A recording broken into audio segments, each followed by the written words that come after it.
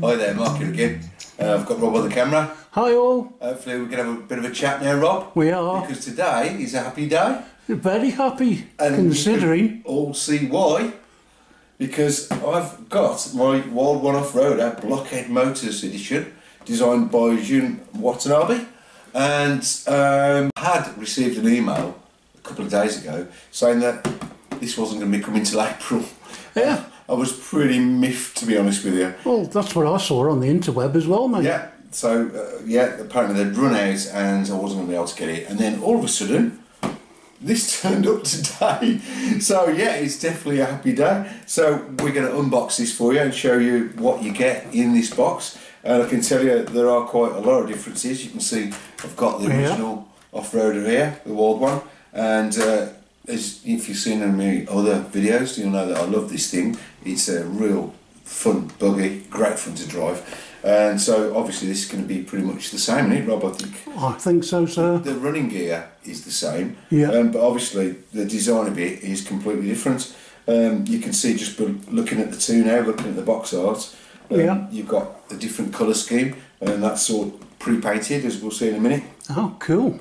You've got a different sticker set, you've got 2 extra headlights, and I think that the lights do actually take LEDs. Right. We'll find out about that later. We will. You've got the netting on there, you've got a different driver head, I think he's got a silver helmet on this one. You've got a different roof. Oh yeah, you've got racing number plates for the back. Wonder how long they're going to stay on. Yeah, with my driving, that's true. Look, and you can see down the side there, you've got the same colourway as the actual body, whereas this is black on there. And so the chassis or the tubs the same colour then? No, I think it's a sticker, Rob. We'll find out in a minute, won't we? And the rest of it, as you can see, there's lots more kind of, it's like a tubular chrome kind of effect on the roll cage and so on, and lots of other parts at the front and the suspension. So I think without further ado, we'll get the lid off and see what the differences are inside. Yeah. Right then, here we go. Yep. Dun, dun, dun. Ta-da! There we have it. I do like that, Rob. Yeah. It's a bit different. It's a bit of a step up again from the entry-level one. So we've got that separator, and it's got the Blockhead logo on there, which is quite nice.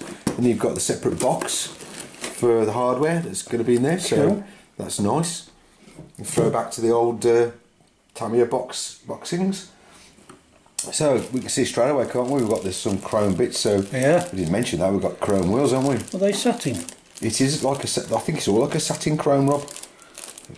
Obviously it's a plastic chrome, but it's a chrome effect anyway. So you've got that. You've got those are the new lights, isn't it? Could be. You've got the gearbox parts and suspension parts. Oh look, that box with the inside's chrome as well. There's more chrome parts than I thought. So there's those. We'll get these all out of the bags in a minute. There's your tub. There's the rear wheels. So this is a bonus for me, Rob. Because we're into winter. Yeah, that's strange. It's stuck on a bit of cardboard. I've never seen anything like that before. Okay, right. So yeah. Anyway, as I was saying, this is a bonus for me because we've got pre-painted and a lovely pre-cut body. We'll get that out of the bag so we can have a quick look. And another bonus, look, they painted the driver. Wow. That's going to save a lot of fucking about that is. So I am pleased about that because being winter, it's a bit tough to spray outside in this cold weather. So yeah, there's that. There's the rear frame rails in silver again. More chrome, but in fact this looks like shinier chrome. So yeah, he's got a chrome head on that. And some other bits and bobs, right, so this is something unusual, Rob. I don't know if you can see on here, it's a Carson Dragster brushed waterproof 70 amp. Okay. Yes, sir. Heatsink on it. So that's cool. It's got your Dean's, is it Dean's connector or your T-plug connector, and it's got a Tamiya connector adapter, so hey, that's pretty cool. Wow. I think I've heard that Tamiya have run out of chips for their TBLE. Right. So they're having to use aftermarket stuff, but it's waterproof. So I'm liking that. That's a good one. And we'll have a good sniff of these in a minute. Oh, yes. Righty-ho. Right, let's get everything out the bags. So there we go, that's it out of all the bags. Like I said, we'll have a good look at those in a sec. But I just wanted to pause for a minute before I show you all this, just to mention that this was not bought by me, on board by you, was it, Rob? No, certainly wasn't. This was so kindly donated to the channel by the now famous RC Elf. He's bought me a couple of cars. I didn't mention it before because he said he wanted to remain anonymous, but since then loads of people have gone on and thanked him, and so this is my chance now. So RC Elf, if you're out there, I hope you're watching. What can I say? It's just a fantastic gift.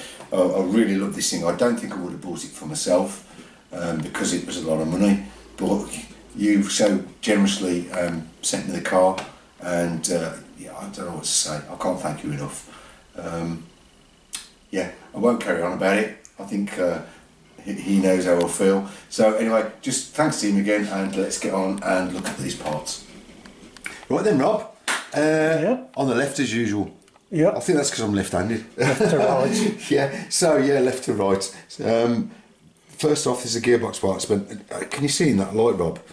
You can definitely tell it's a satin type finish, Yeah, not gloss. it is actually rather beautiful, isn't it? I've got to say, Yeah. compared to the standard, this is kind of your standard plastic, isn't it? Yeah. It really does kind of raise it above that. I know it's only a little thing, but it actually looks like metal, doesn't it? It does, yeah. It's a really, really great finish. So yeah, those are your gearbox halves, you've got your suspension arms and so on. So yeah, that's that. And again, in the same plastic, we've got that, the same finish, I should say. These are the rear wheels.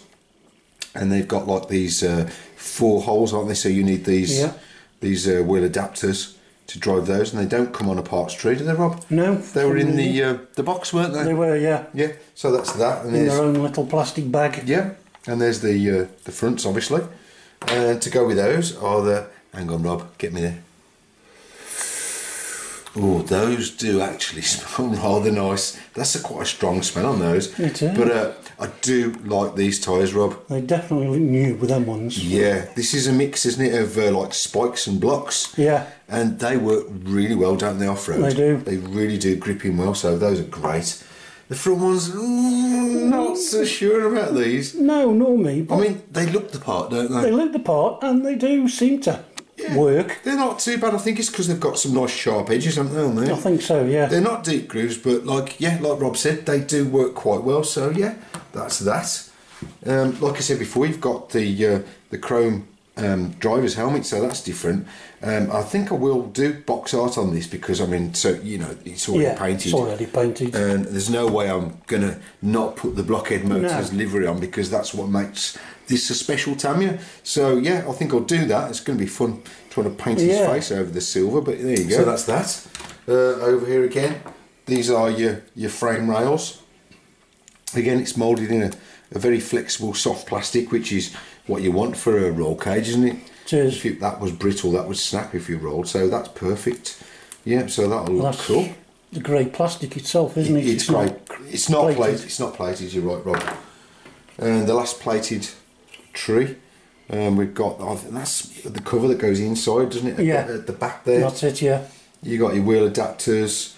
I think they're servo posts by the look of it. Yeah. Moving on to the interior. So this is your driver's body, and like I said, it's nicely been painted. It's a matte colour, which is great. Yeah. As you can see, it looks like they've sprayed it from the inside. It's matte on the outside. That's nice.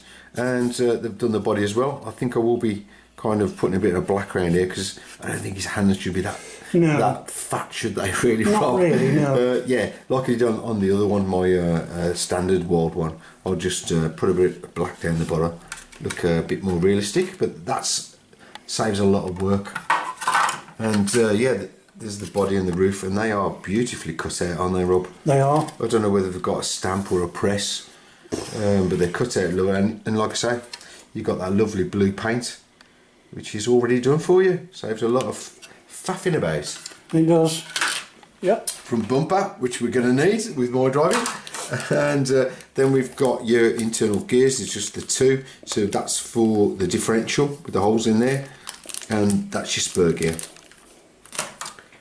as we mentioned earlier, you've got the it's not a TBLE, it's this Carson brushed ESC 70 amp. So that's cool. And notice it's got jumper settings on it for lipos, and then you've got different modes. It's got crawler mode, car mode, and boat mode, would you believe? Cool. So that's a nice little ESC.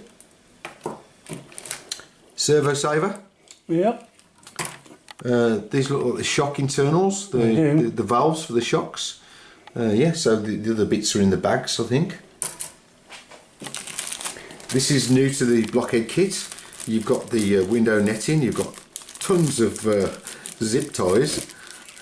You've got a metal aerial, which I think is just mock-up, isn't it, Rob? Yeah. Which is nice, 'cause it's nice and retro, which goes with the wild one. And these are the rear number plates that Rob found, didn't you, mate? Well, yeah. They fit. So let's have a look. You've got this diagram here. So you've got, it's basically what do you call it, Rob? Template. Yeah, well done. It's a template, nice word. A template for cutting out the window netting, and you've got to do some cuts on these number plates and drill some holes. And obviously, I don't know whether you have to paint them. I think the sticker maybe. No, you've got a full yellow sticker. Ah, right, nice one, mate. So yeah, no painting at all. And separate numbers by the looks of it. We can put different numbers on if we want, I think. So quickly going through the parts bags. I've taken them out the main bag. So this is parts bag A. Lots of metal Oh bits. yes. And like we noticed here, you've got red shock oil. And in this one we've got yellow shock oil. So yeah.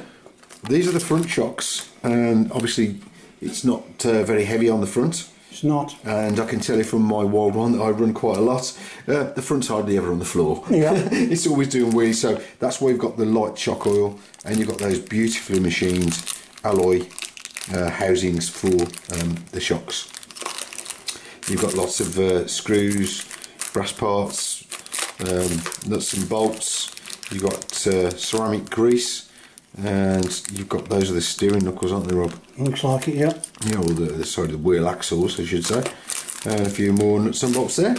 And you've got this great big, solid, steel bar. Torsion body type thing. Yeah, goes at the front and mounts the front suspension, the rear swing, what they call, swing arm suspension. Yeah. I don't know, I think the weight might be to try and help keep the front down, but I think so. It doesn't work. No. Anyway, so that's that, and you've got the mounts there for your shocks. They're nice machined aluminium parts. That's great stuff.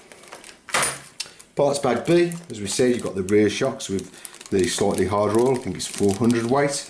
And springs. You've got your diff gears. We've got these are the ball joints, I think, for the steering. Some bolts. That's a bracket for the motor mount, I think, or something to do with that. And nicely, you've got the choice here of you've got 2 pinion gears, so you can choose high and low speed.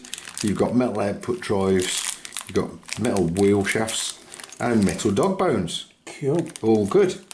What you don't get though, guys, I must mention it, is you don't get any bearings. So I will be throwing those plastic bushings away, and I will be buying a set of bearings. It's only about a tenner, isn't it, Rob? It is, yeah. More nuts and bolts, and this is the boot, or boots that cover the rear drive shaft, keep all the muck out. So that's a nice addition. And you've got some also nice aluminium machine parts that I think space the main roll cage apart. Yeah, so those are those parts. Finally, parts bag C, you've got this carbon fibre. I think it's that holds the battery in, doesn't it? Yeah. It's a battery holder, and a few parts. There's a bracket for that as well. And you've got wheel nuts and a few flange nuts and bolts in there. A few more of those horrible plastic bearings and a bit of tape. So yeah, Marbucci standard 540 motor, 27 turn. I don't know, I've got that in my standard road wild one. And it goes pretty quick, doesn't it, Rob, really, for what it is, because it's a light buggy. I don't know whether I'll fit that, mate, but yeah, it's a spare. But if you do fit a different motor, as you can see from this, you need longer motor wires, don't you, Rob? Because it's a fair way from the ESC to the motor, which is hanging right over the back, isn't it? Right then, on to the stickers. Obviously, these are unique and designed by Jun Watanabe, who's the Japanese designer. and these are all relevant to his Blockhead Motors brand of RC parts and custom parts. So you got number 126, you got some really nice kind of retro kind of logos there, haven't we? Yep. I like those.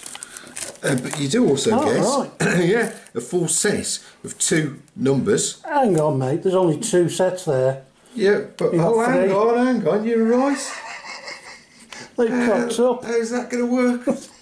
Yeah, we've got 3 number plates, haven't we? We've got the 2 on the back and the one on the nose, haven't we? Oh man. Okay, I think I'll just go with those then, mate. Yeah, I would. Right, that's that then. So, quick look at the manual. They've done this one, obviously special one-off for the wild one because it's not the standard manual. Yeah. I would assume is it just the front page? Oh, I'll tell you because I know the other manual. Yeah. No, it is different. Look, because straight away you've got doing those stickers down the side. Like we said, it's not paint on the side of the chassis. It's a sticker. And then you've got the cutting out of the headlights. Yep. So it is different. I don't know whether it shows these parts. It shows these as light parts as well. So it's a new manual, guys. Although I think it's pretty much going to go together the same way. Yeah, I think so. As a standard wild one. Ah, hang on. It shows you cutting out here. That's a bit silly. Yeah. But yeah, it's obviously this is all done for you, and the painting for the driver. Shows you fitting the lights on there. How to place the stickers or decals in the right place, and doing that net. So it is a different manual. Looks, you've got the netting and those rear number plates. Rather than just add-ons. Yeah. So yeah, there we go. Okay, so that is the Wild One Off-Roader Blockhead Motors version from Tamiya, and all that's left to say is thanks for watching. And it's good night from me. And it's good night from him. Cheers. Hi there, Mark here again. Got Rob on the camera. Hi all. And today is a happy day because, as you can see, I've arrived.